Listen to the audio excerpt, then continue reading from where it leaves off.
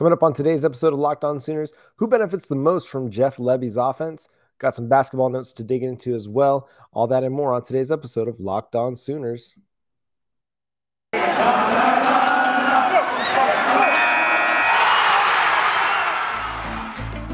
You are Locked On Sooners, your daily podcast on the Oklahoma Sooners, part of the Locked On Podcast Network, your team every day.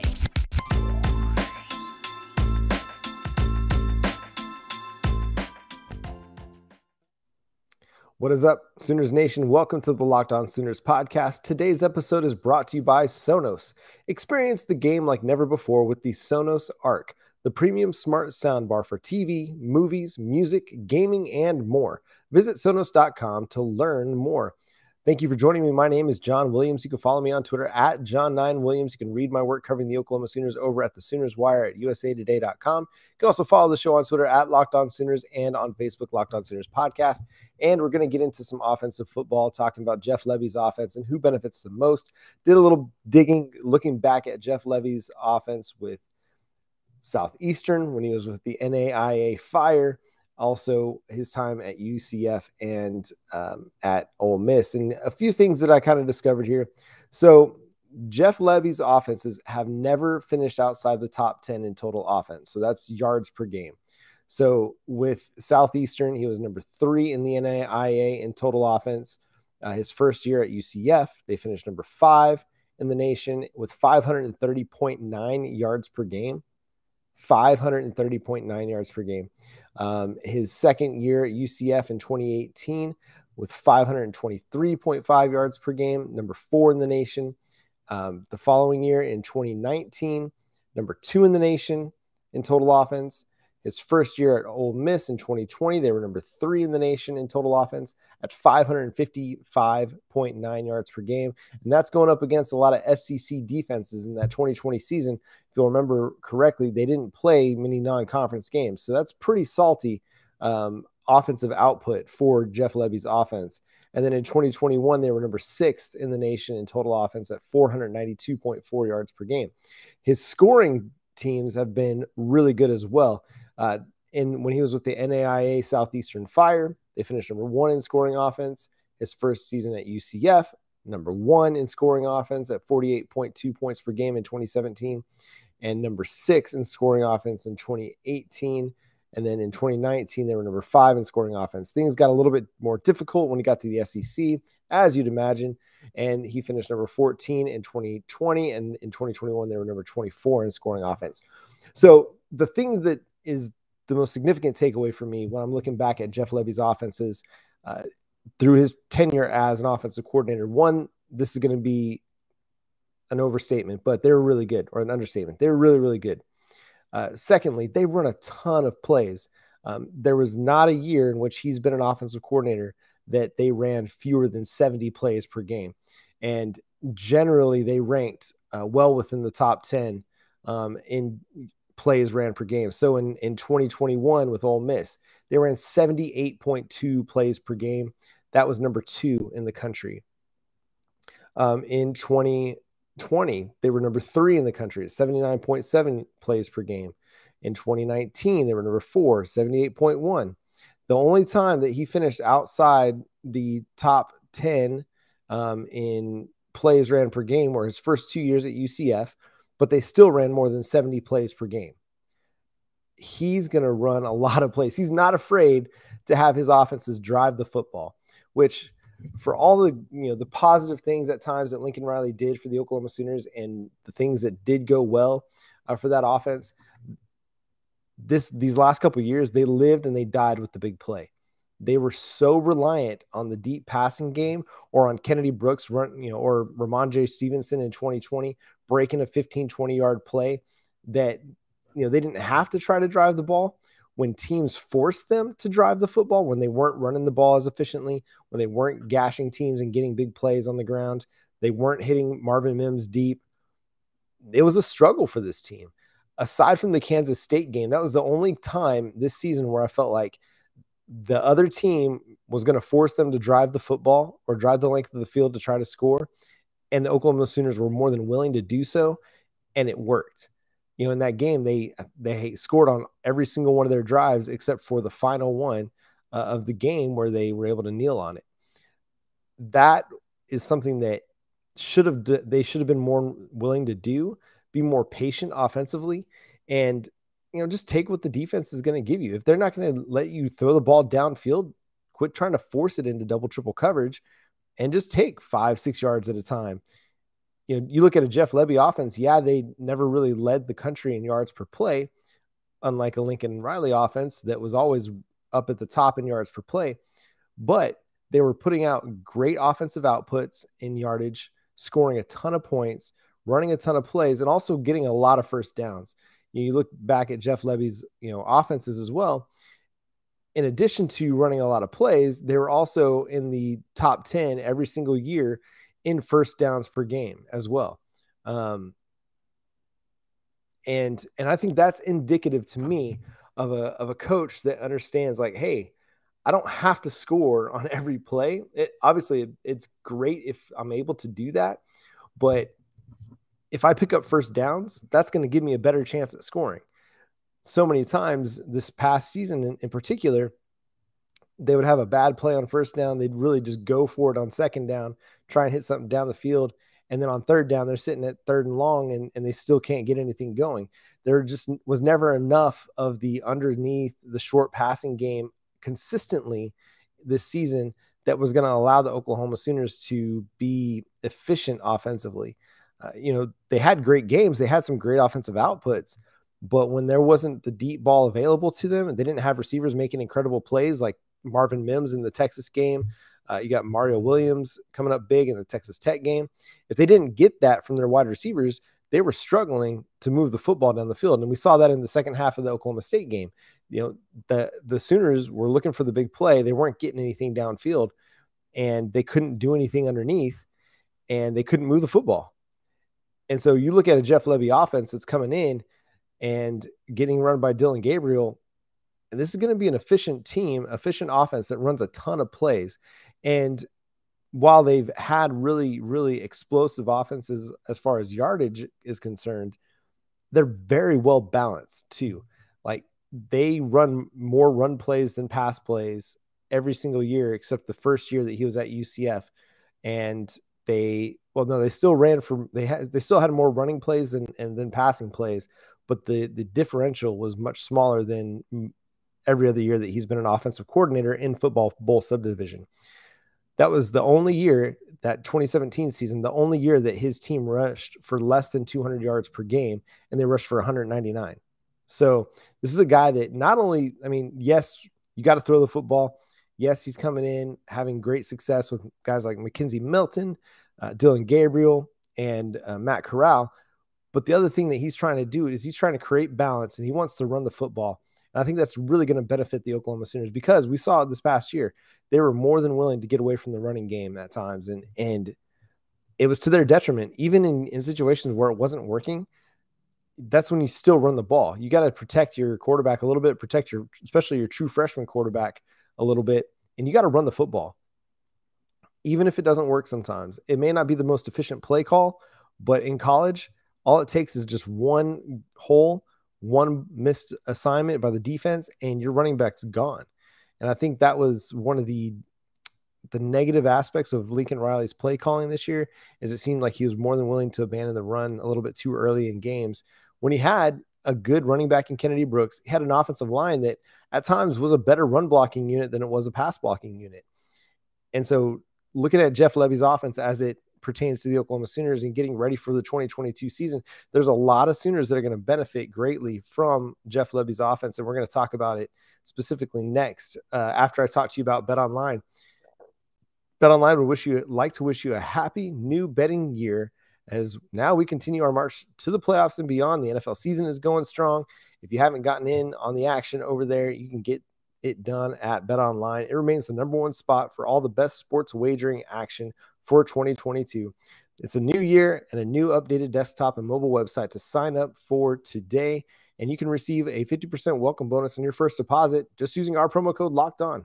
That's, you put in $100, BetOnline will give you $50 for free just using our promo code Locked On. From football, basketball, hockey, boxing, and UFC, right to your favorite Vegas casino games, don't wait to take advantage of all the amazing offers available for the 2022 season. BetOnline is the fastest and the easiest way to wager on all your favorite sports. That's BetOnline, where the game starts. And so now let's talk about players that I feel like are going to benefit really, really well from Jeff Lebby's offense. And first, I want to talk about the wide receivers. Obviously, Marvin Mims, I think, is going to benefit from an offense that's going to be a little bit more methodical. Like, so much of what took away from his ability to win downfield was the fact that the Oklahoma Sooners were just looking to win downfield almost all the time. They weren't necessarily looking to be methodical and drive the field and just kind of just poke at defenses, just prod defenses a little bit with the short passing game. If you hit that short passing game enough, eventually the safeties are going to have to creep up. You can't play shell coverage, cover 2, cover 4, or cover 3, and just take away the deep ball. You're going to have to start cheating guys up if you're going to hit these short area passing options. A guy like Marvin Mims, he's going to be good in any aspect of the offense that you give him. Is he great on deep balls? Absolutely. But he's a guy that needs to get the ball all over the field. There's no reason that he should have games where he just has 3 catches or he has 4 targets in a game. Like, this is one of your best players. He's a playmaker with the ball in his hands. You got to give him a chance. And too many times they were just throwing YOLO balls up into double and triple coverage. And that doesn't give him a chance. You got to get him the ball at times on slants, on in routes, on stop routes, things like that, so that you can use double moves and you can get him going downfield on like sluggos where you run that slant and that go, that stop and go. You want to use those things so that, you want to use the short area passing game to set up the deep passing game. That's kind of how it works. It works in coordination with one another. And for some reason, Marvin Mims was just a deep threat, and that's all they ever wanted to use him as. And it's really unfortunate because he's got so much more to his game than that. The other guy I think really benefits from this a lot is Theo Weiss. Like, Theo Weiss is the prototypical like possession receiver. He's a guy that's going to be able to make plays in the short to intermediate part of the field.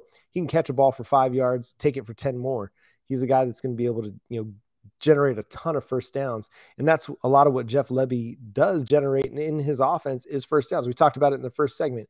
Every single season that he's been an offensive coordinator, his team's finished in the top 10 in first downs per game, usually about 25, 26 first downs per game.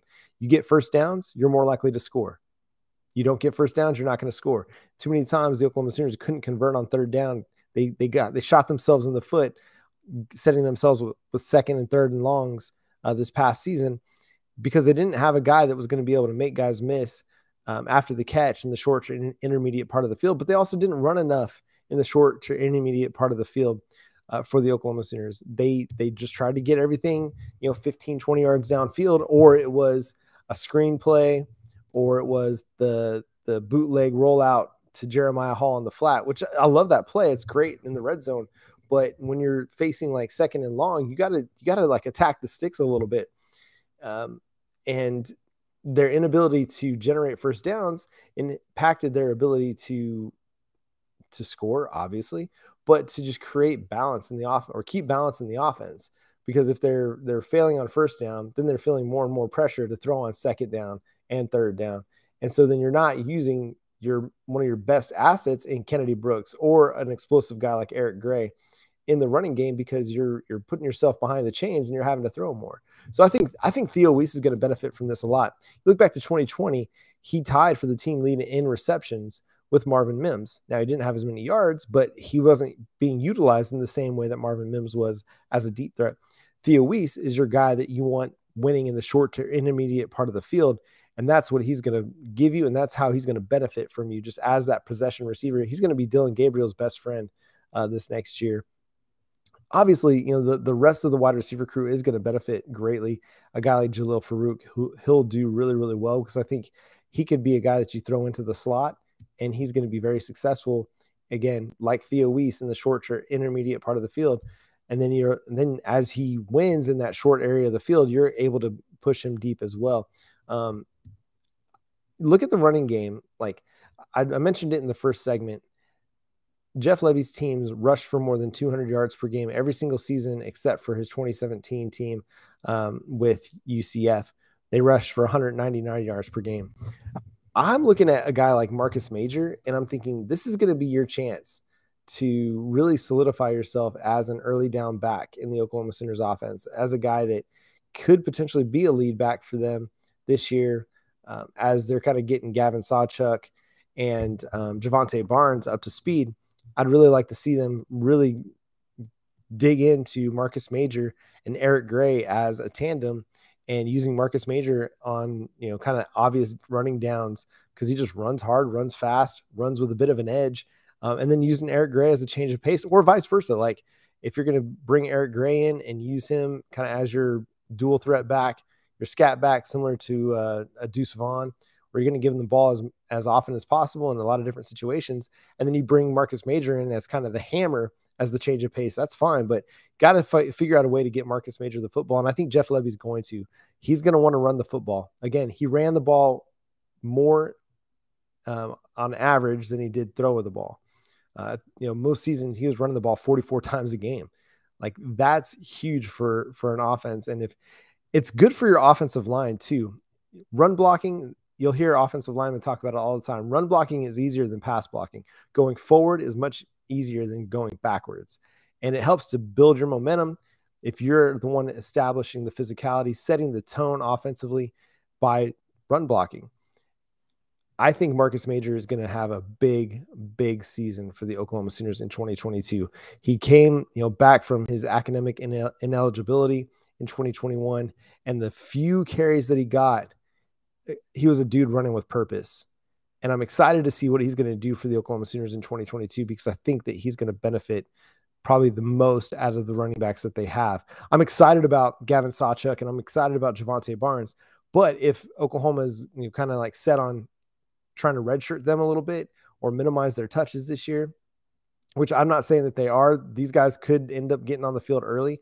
Marcus Major is the guy that I'm looking to give the ball to 15 times a game, because I want to see what he's capable of with that kind of a workload, because he's a guy that is going to make plays. He's going to make plays after contact, and he's going to generate a lot of first downs for you as well. Obviously, I think the quarterback situation is going to benefit. We know Dylan Gabriel has a relationship with Jeff Lebby in this offense, and he had a lot of success under it. So he's going to benefit too. But I think also the defense is going to benefit from an offense that is looking to play ball control football, is good looking to have these, big from a offense that's looking to run a lot of plays. If you're running 70 plays a game, that takes a lot of pressure off of your defense to have to be on the field more and more. And again, for the good things that Lincoln Riley's offense was at times for the Oklahoma Sooners, scoring fast isn't always the best thing. And you can tire your defense out pretty quickly that way. So keeping your offense on the field, letting your defense be fresh when they get back on the field, I think that's going to be huge for them. So indirectly, I think the defense is going to benefit from Jeff Lebby's presence as well. And I think a guy like Braden Willis coming back, now he's going to have some competition for snaps from Daniel Parker Jr. If they get Michael Trigg from USC, that'll provide some competition. And then you got Jason Llewellyn and Caden Helms coming in the 2022 recruiting class as well, that could end up, vying for some snaps early on if possible. But if not, then I think Braden Willis has a chance to have a really, really nice season for the Oklahoma Sooners. I think he could end up being a guy that catches like 40 passes, has, 400, 500 yards receiving, 6 touchdowns, something like that. And maybe even more. Maybe he's a guy that approaches 50, 60 catches if they use him in the offense like I think they should, and get him the ball, because he is a capable receiver, and he's a guy that can make some things happen after the catch too, because he's a physical player. And you listen to him talk, and he's a guy that wants to run block. He wants to be physical. He wants to get nasty. And I think that's going to be the MO for the Oklahoma Sooners this year. And I think he's going to fit perfectly into Lebby's scheme when obviously they want to run the football. They want to get on teams, and they want to pound away. And they're going to run a lot of plays doing it. And then when they do need to pass, I think Braden Willis is going to be a great option for that as well. Coming up next, let's talk through some basketball notes. Had a up and down weekend for the Oklahoma Sooners basketball teams. The men, not so great, and the women, pretty great. So we'll talk about it coming up next on the Locked On Sooners podcast. But first, let me talk to you about Built Bar. Built Bar is the best tasting protein bar. It's the new year, so that means New Year's resolutions.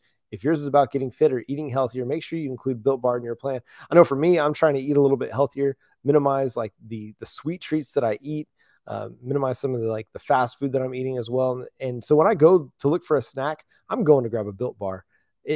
First, it was something that I just kind of did, but I love it. Like Built Bar is a great snack for me. It provides the sweet treat that I'm looking for, but it also provides good proteins. It has a lot of times they have 15 to 18 grams of protein and just 130 to 180 calories, 4 or 5 grams of sugar and net carbs. So it's a really, really well-balanced protein bar that gives you a lot of good nutrients and vitamins as well. And you can go to built.com. You can use promo code LOCKS15 to get 15% off your next order at built.com. Go try the peanut butter brownie. That's by far my favorite, but so many great options and flavors for you. If you like things that are fruity flavored, they've got plenty of options for you there as well. But go to built.com, use promo code LOCKS15 to get 15% off your next order at built.com. Let's talk Oklahoma Sooners basketball. So let's start off on a high note and talk about the women's side. The women, they bounced back from a loss to Iowa State. Now they've won 3 in a row over Kansas, number 14 Baylor, and TCU. But it's really the Baylor and the TCU games. Against Baylor is their first win over them since I think 2015 or 16. Baylor was number 14 in the country, and they beat them 83-77 earlier in the week. And then they came back on Saturday and just demolished TCU 100-71. And the Oklahoma Sooners, who have the number 2 scoring offense in the nation on the women's side, they're continuing to just put up tons and tons of points. And Skylar Vann was named the Big 12 Player of the Week for her efforts off the bench this week. She had a great game against Baylor, scoring over the week, she averaged 21 points, 6.5 rebounds, and 2 assists and 2 steals in both of Oklahoma's wins. Against Baylor, she was 8 of 13 from the field, including 3 of 7 on 3-pointers, helping the Oklahoma Sooners win that game. And, in total, she shot 53.6% from the field and 41.7% on 3-point tries, and was 7 of 7 from the free throw line. So just a huge couple of wins for the Oklahoma Sooners women's basketball team. And they're in second place right now in the Big 12. They're 14-2 on the season and are really looking good. Like they're playing really good basketball. They're scoring a ton of points, and they've got threats up and down the lineup. So it's going to be a lot of fun to watch them this year. The Jenny Baranczyk era of basketball is really starting off strong. So shout out to her and congrats to her and the ladies for a couple big wins this past week, and to Skylar Vann for Big 12 Player of the Week. And then on the men's side, things are not going as well. They had a big win over Iowa State a week and a half ago, 79-66. Iowa State was ranked number 11 at the time. And then they followed that up with a 14-point loss to Texas, and then lost in overtime to TCU. And it's, against Texas, it just was never really, they were never really in it. It was a game that Texas just kind of controlled throughout pretty much the whole game. And then against TCU, they had a lead late in the second half and then just kind of let it slip away. And then TCU was able to generate a pretty big lead with just a few minutes left to play in that game. Oklahoma was able to storm back to tie it up to go to overtime. And, Oklahoma had their chances at the end of overtime to win the game. They couldn't get a stop against TCU, who, got the go-ahead shot with just under, 30 seconds to play or so. And then, or maybe fewer, maybe it was less than 20 seconds per game, or 20 seconds left in the game. And then they get a shot, and, it's Elijah Harkless, who I love as a player. Is a guy that you have to have on your team because he plays great defense and he can hit some clutch shots for you, but he just didn't take a great shot at the end of the overtime game. It was contested. He was kind of falling into it, never really got a good look at it. And the kind of the disappointing thing there is that they weren't able to get anybody an open look. And credit to TCU's defense. They played really, really well. TCU played hard that game. They crashed the boards, forced Oklahoma into a ton of turnovers. And if there's a flaw right now in Porter Moser's squad, it's that they do turn the ball over way too much. They had close to 20 turnovers in this game. And you're not going to be able to win a lot of basketball games that way. And And it wasn't like TCU didn't give them the opportunity to win it. TCU had 19 turnovers. Oklahoma had 20. But, that one turnover is the game. Like it could be the very essence of the basketball game. Oklahoma led 29-27 at half. TCU outscored them 23-21 in the second half. It's like it's one possession. That one possession matters. And you turn the ball over 20 times and you have more turnovers than your opponent, it's a great chance you're going to lose the game. And that's something they're going to have to figure out as they go into, the heart of the Big 12 schedule. They got a huge game against Kansas coming up on Tuesday night. And it doesn't get any easier from there. I mean, the Oklahoma Sooners schedule it's going to be a murderer's row for them. They got Kansas, number 7 Kansas, followed by number 5 Baylor. They got West Virginia after that, and then they go to number 2 Auburn after that. So, they're going to have to figure out their ball handling situation. Who's going to take care of the basketball for them? Who's going to make the smart play? Who's going to make the right play? I'm impressed with some of the things I'm seeing out of Bajan Cortez. For a freshman, he's playing well beyond his years. Tanner Groves provides a lot of energy off the bench. Emoji Gibson, he's just up and down. He can be great one game and then kind of underwhelming the next game. They've got to find some secondary scoring, and they got to find some balance. They got to find a guy that they can rely on every single game to provide that scoring touch for him, because it's just been, Elijah Harkless here, Emoji Gibson here, Tanner Groves here. Sometimes we're getting a Jordan Goldwire hitting some shots and leading the team in scoring. And so they've got to figure out who's going to be their guy, and they just haven't figured that out yet. But there's a lot of time between now and March for them to establish themselves as a tournament team. If they're able to knock off some of these ranked opponents coming up in the next few weeks, it's going to definitely help their resume and help them get into the tournament. If they're able to get through Big 12 play and into the Big 12 tournament and win a couple games, I think it'll put them in a really good position to make some noise in March Madness, because they'll be a very well battle-tested team. They'll have gone through some really tough opponents to get to where they're at the end of the season. So not all is lost. It was a rough week for them, but they're going to have a chance to bounce back. And depending on how they perform against Kansas, it could really help determine what their season is going to look like the rest of the way. But that's going to do it for today's episode of Locked On Sooners. Thank you so much for tuning in and following the show wherever you get your podcasts. Also free and available on YouTube, so make sure you check it out over there. Subscribe to the show, hit the notification bell to let you know when a new episode drops, and let me know how you feel about the show in the comment section. Let me know how you feel about Jeff Lebby's offense. Who do you think is going to benefit the most from Oklahoma's new offensive coordinator? How do you feel like the basketball teams are going to do? What do you think the ceiling is for them moving forward? We'll talk to you tomorrow on the next episode of Locked On Sooners. My name is John Williams. Boomer Sooner.